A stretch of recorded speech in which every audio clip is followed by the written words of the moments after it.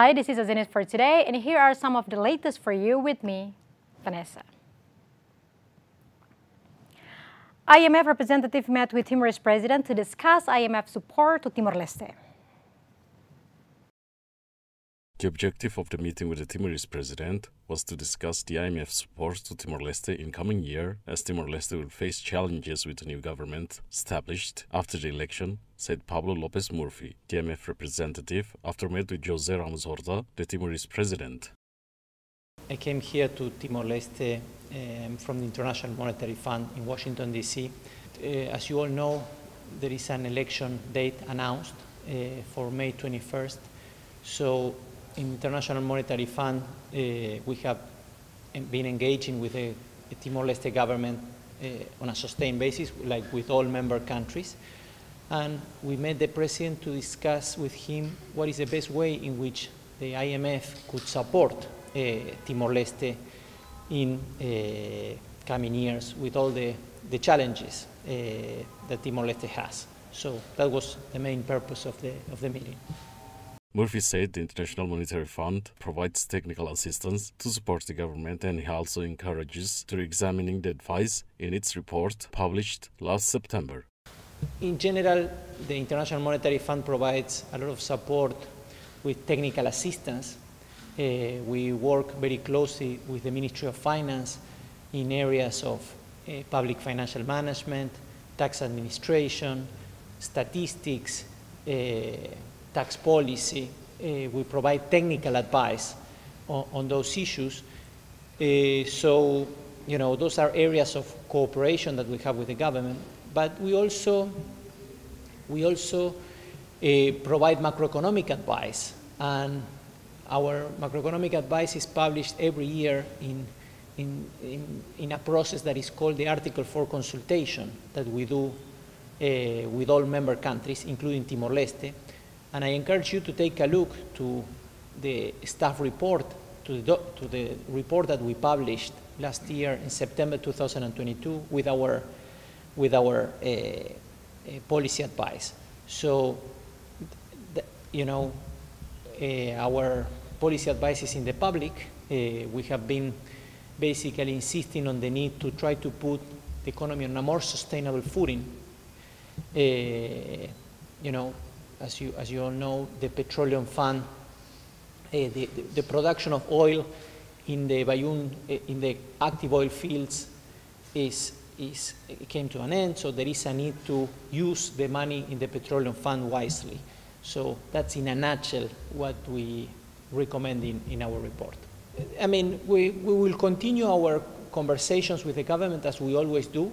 With the president, we came here to offer our advice, our support, and we will continue the conversations, I guess, with the new government when there is a new government in place. So that's as we do in all countries. At the same time, Pablo also committed he will continue the discussion with the newly elected government and will always support Timor-Leste. Timorese Prime Minister visits Indonesia to discuss bilateral cooperation between the two countries.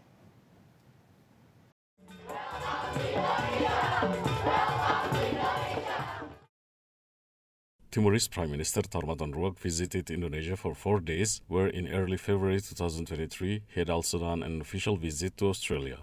During the visit, Tarmatan Ruak met with Indonesian President Joko Widodo to discuss the bilateral relationship and cooperation between Indonesia and Timor-Leste. Ruak also expresses deep personal thanks to President Jokowi and the Indonesian government for their unconditional support to Timor-Leste, as it had become the ASEAN member with an observer status. While visiting Indonesia, both leaders also witnessed and signed the notes of intent such as establishment of free economic zone in border area, higher education, meteorological, climatological and geophysics, industry and support, IT training for Timor-Leste National Election Committee. During the visit, Tarmatan Ruak was accompanied by the Timorese Foreign Minister, Minister of Transport and Communication, Minister of Commerce and Industry, Minister of Higher Education and Science, and the President of the National Election Committee. When he has done visit to Indonesia, Tarmatan Ruak and his team also made courtesy visit to Singapore in order to meet with the Singaporean Prime Minister Lee Hsien Loong.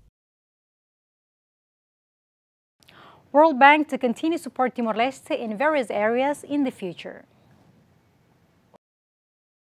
After meeting with the Timorese President, José Ramos Horta, Vice President of the World Bank of East Asia and Pacific, Manuela Ferro, promised that the World Bank will support Timor-Leste in various sectors, especially in education and health.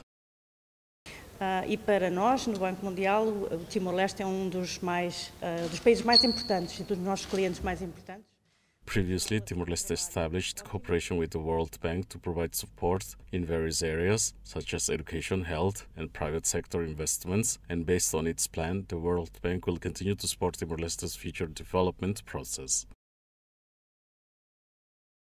Timorese President José Ramos Horta and BRAC International discusses about human development issue and poverty reduction in Timor-Leste. The opinion expressed by the Executive Director of BRAC International, Shamiran Abed, after meeting with the President of Timor-Leste, José Ramos Horta.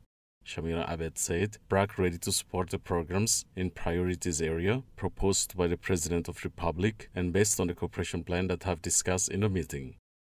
BRAC is an organization from Bangladesh which has been working on development for 50 years. And at BRAC International, we take a lot of our learning and experience to other countries in Asia and Africa. We were very honored to be invited by His Excellency, the President of the Republic, to come to Timor-Leste to see some of the activities of the government and also to see if there are certain things that we can do in ways that we can support the government in their priorities, especially the development priorities. So we're just here to learn. And we're trying to understand if there is a role that we can play to support that.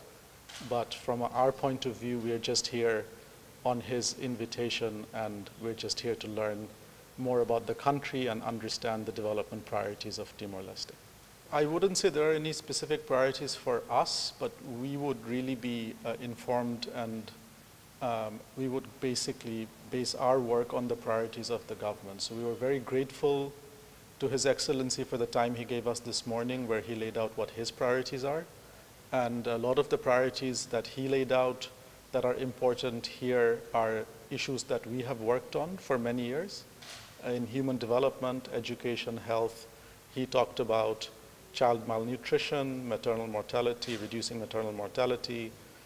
He talked about better quality of education at the pre-primary level and the primary level and going upwards. So he talked about a whole gamut of issues that are on his mind. These are all areas that we have worked in. So, Abed added, based on the recommendation by José Ramos Horta, the BRAC International Organization will also invest in priorities areas such as education and health. Nowadays, BRAC International Organization continue to carry out data collection for priorities areas during a week visit in Timor-Leste before providing support and allow to target the BRAC International that has prepared. The Timorese President declared 21st of May 2023 as the parliamentary election date. On February 13, 2023, Timor-Leste's President, José Ramos Horta, declared the May 21, 2023 is the parliamentary election date, and Horta also added the parliamentary election must be scheduled before 80 days prior to the day of election.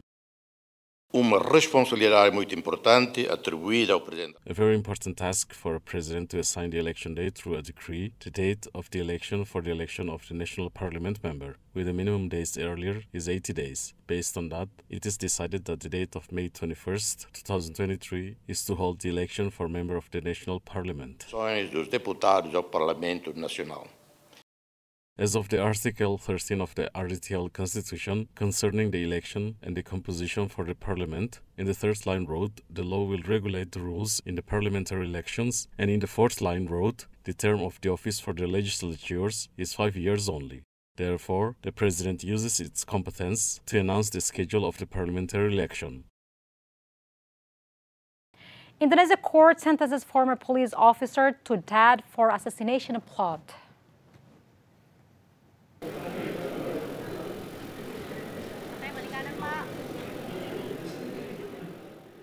An Indonesian court on Monday sentenced a former police general to death for orchestrating the murder of his bodyguard in a case that has gripped the Southeast Asian country for months. Ferdi Sambo, a former Inspector General and head of internal affairs with the National Police, whose trial began on October 2022, appeared before a panel of 3 judges at a court in Jakarta.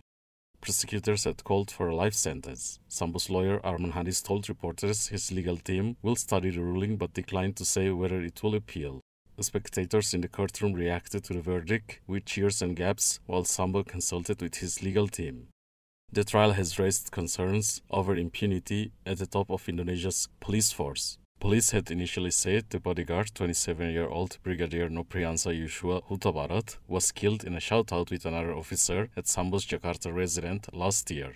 Mother of murdered bodyguard Nopriyansa Yusua Huta Barat, Rosti Simanjuntak, said she thanks God for every miracle and everything came true. Tuhan perancaran dalam persidangan.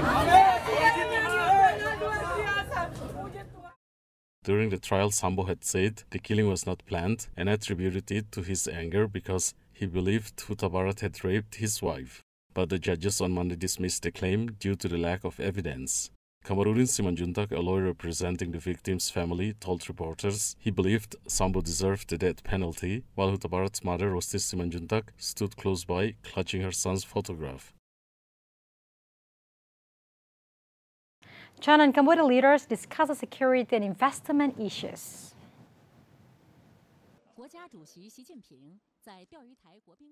The state television reported Cambodian Prime Minister Hun Sen met with Chinese President Xi Jinping in Beijing and discussed issues ranging from security to investment. CCTV said she expressed China's unwavering support for Cambodia's sovereignty and security and urged increased investment from Chinese enterprises in the country, and Hun Sen received multiple assurances from the Chinese president for economic and political support. In response, Hun Sen conveyed his gratitude for China's COVID-19 vaccine, and the two leaders reached an agreement to build more green energy projects. Cambodia, which is among Asia's poorest country, has been an important ally to China in recent years and has been accused of giving it de facto veto power in the Association of Southeast Asian Nations consensus-based decision-making process in return for economic support. Cambodia has rejected and insisted its foreign policy is not under China's influence.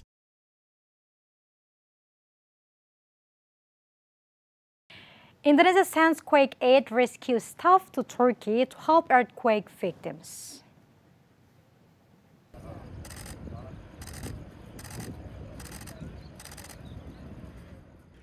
Indonesian search and rescue teams took off for Turkey to assist with the international aid effort following a massive earthquake that has killed more than 28,000. 2 military aircraft with more than 50 staff, 24 tons of aid, were dispatched from a military base of Halim Perdana Kusuma. The earthquake, which struck in the early hours of Monday, February 6, 2023, ranks as the 7th most deadly natural disaster this century, ahead of Japan's 2011 tremor and tsunami, and approaching the 31,000 killed by a quake in neighboring Iran in 2003. The combined death toll from the deadliest quake in the region in 2 decades that struck southern Turkey and Syria stood at near 30,000.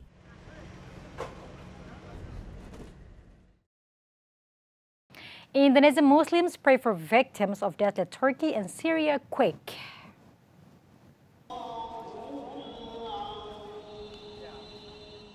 Indonesian Muslims gathered at Jakarta's Istiqlal Mosque to pray for the victims of the deadly quake that struck Turkey and Syria early this month. Some expressed their condolences and urged the government to send help as soon as possible. Indonesia also sent food and medical aid, as well as a search and rescue team to Turkey. A national police unit and a humanitarian group of volunteers and medics will join the national efforts to assist Turkey. The death toll from the 7.8 magnitude earthquake and several powerful aftershocks across both Turkey and Syria has surpassed more than 23,000. The casualties have exceeded the more than 17,000 killed in 1999, when a similarly powerful earthquake hit northwest Turkey.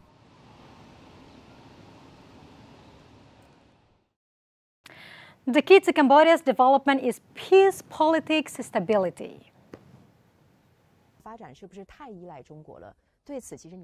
Prime Minister of the Kingdom of Cambodia, Hun Sen, in an exclusive interview with the China media group said maintaining peace and political stability is the most critical factor for Cambodia's development path, which provides foundation for economic growth and improvement in people's living standards.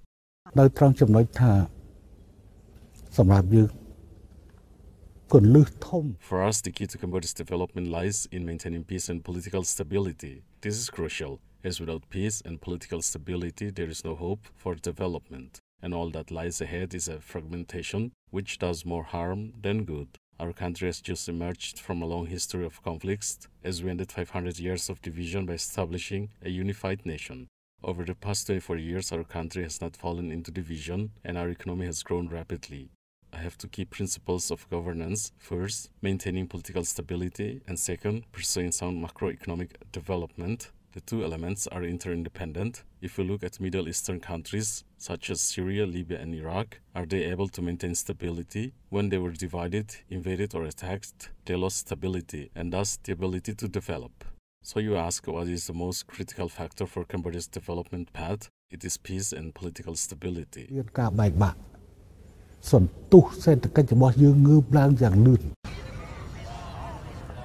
Cambodia has enjoyed nearly a quarter of a century's peace and stability after the end of the civil war in 1998, after current Prime Minister Hun Sen used his self-designing win-win policy to encourage the Khmer Rouge to reintegrate into his Phnom Penh government.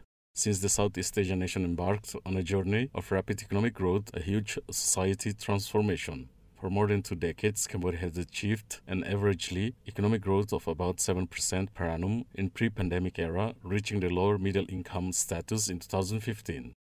According to the outlook released by Cambodia's central bank in mid-January, the country's economy is projected to grow around 6% in 2023, up from 5.1% in 2022, driven by garment exports, tourism, agriculture, and construction and real estate.